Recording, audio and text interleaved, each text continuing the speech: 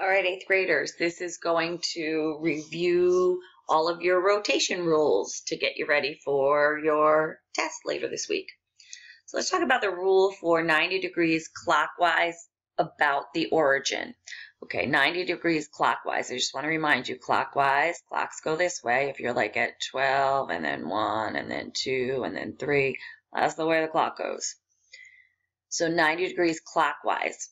For 90 degrees, I always do, this is just what I happen to do. If it's a 90-degree rotation, I do first reverse,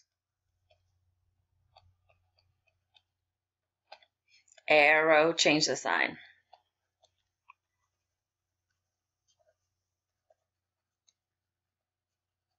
Miss Pearson gave me that little trick several years ago, and it just works for me.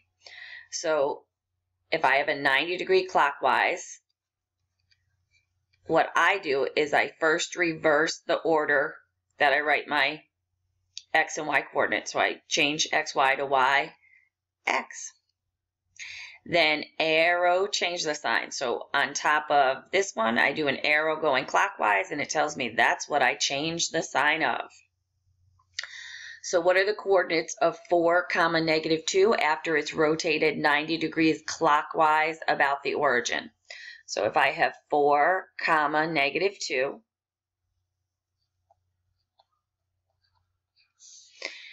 I would take,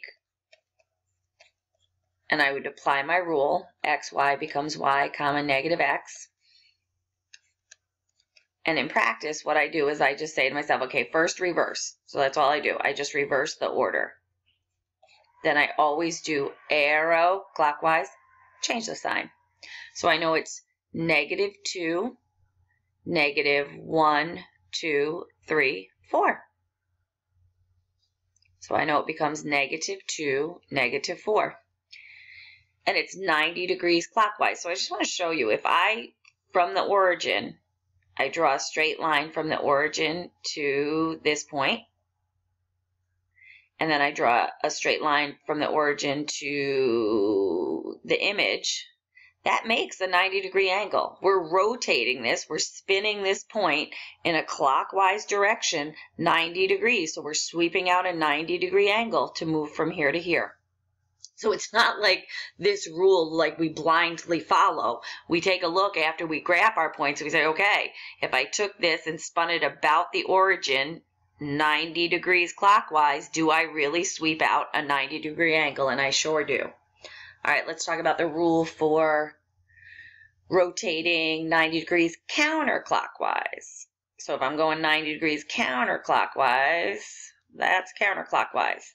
And I always, anytime I'm talking about 90 degrees, I always first reverse,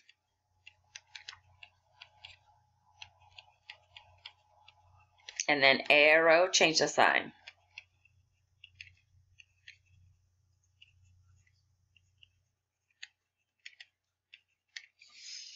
I used to really, to tell you the truth, struggle. This is not an easy topic for me, and so I used to struggle remembering, like, how do I know the 90 degrees counterclockwise? Yes, I can draw it out after the fact, such as that, but as soon as Miss Pearson said to me, what are you talking about? If you're doing a 90-degree rotation, you first reverse, then you put an arrow up above, now going counterclockwise, and that's the one you change the sign of. I was like, you have got to be kidding me. She's like, absolutely not. And so it's just interesting. We work with people for years, and then they give us their little tricks, and it makes such a difference. So first reverse, xy becomes yx, and then counterclockwise, going this way, arrow, change the sign. So let's go ahead, and what are the coordinates of 4, -2 after it's rotated 90 degrees counterclockwise about the origin? Okay, so 4, -2. Now I'm going counterclockwise, so I know it's going to end up here in quadrant 1. So if it doesn't end up where I'm guessing it will, I know I've made a mistake. But if I take it and I do my 4, -2, and I first reverse, -2, 4. Then I'd put my arrow counterclockwise, change the sign. So I know it's going to be 2, 4.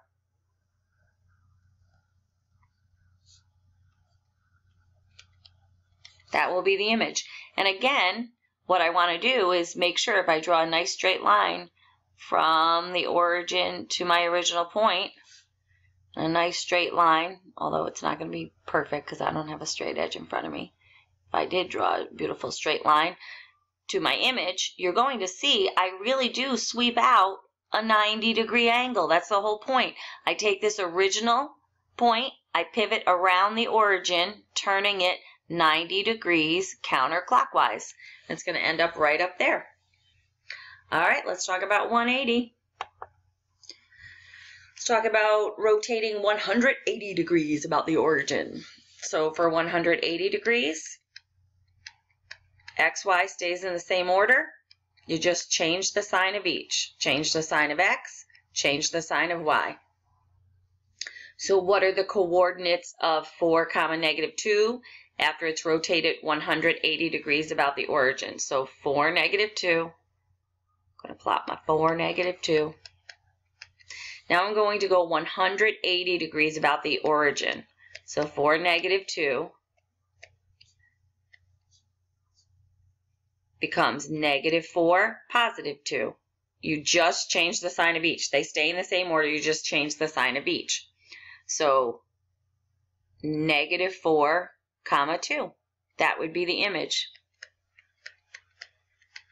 And really, now I better sweep out 180 degrees. So if I take my line from here to here, and I take my line from here to here, I would pivot at about the origin, and now I'm sweeping out 180 degrees. That's what 180 degrees looks like. It forms a beautiful straight line. So you're going about the origin 180 degrees. I hope that helps. I think I can do translations right on this same video. Let's talk about translations. A translation that shifts XY to X minus 2, Y plus 1. Let's talk about what that means. So translations are just slides. So if we have XY and it shifts it to X minus 2, Y plus 1, that means X minus 2 means move 2 units left. That's what the minus 2 units left. And Y plus 1 means 1 unit up. So it's important that you realize that's what that means.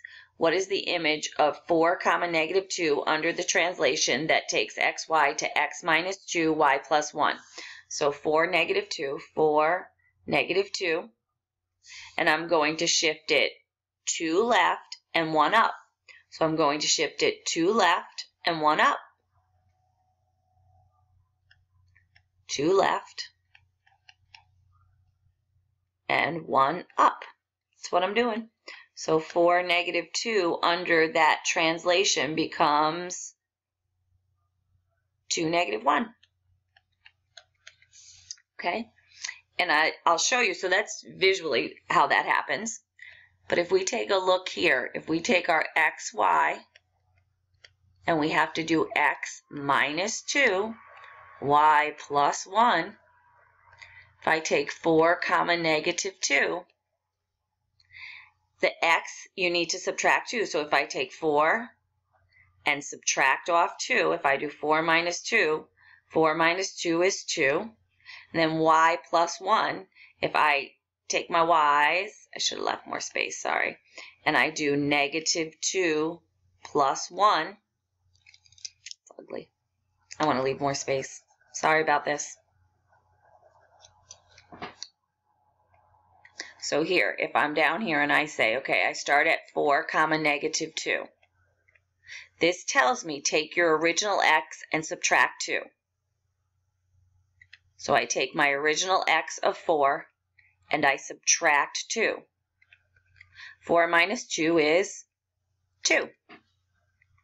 And then I take my original Y, and it says to add 1. So I take my original Y of negative 2 and I add 1. Negative 2 plus 1 is negative 1. So that would be how, without a graph, you could just apply the rule. I personally like to draw everything out on a graph. I find that that helps me. All right, let's talk about one more. Let's talk about this.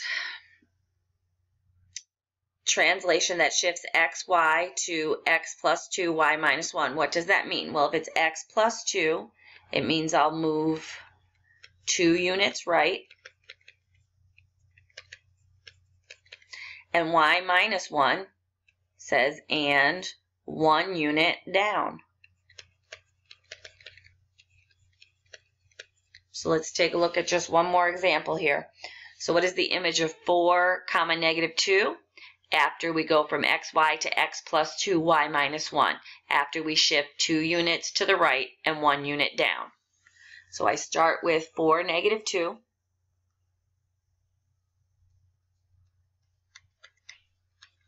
And I'm going to shift 2 units to the right, 1 unit down. So I have to go 2 units to the right and 1 unit down.